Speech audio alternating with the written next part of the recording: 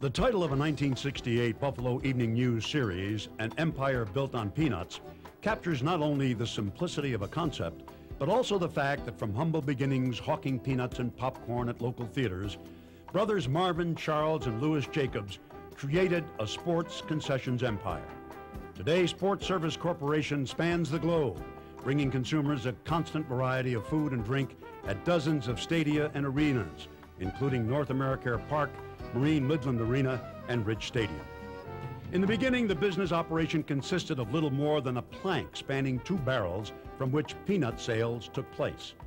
On the strength of Charles's gregarious salesmanship and Marvin's business acumen, Sports Service eventually became a fixture in more than a dozen major league parks.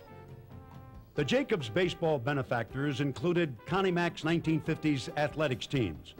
Assistance from the Jacobs enabled Bill Veeck to thrive as owner of the Cleveland Indians and later the Chicago White Sox. It is no exaggeration to state that the Jacobs brothers twice saved baseball in Buffalo.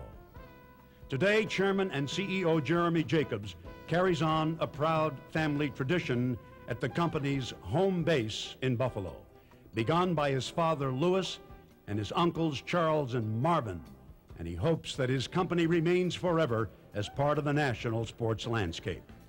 The Jacobs brothers, forever enshrined in the Greater Buffalo Sports Hall of Fame.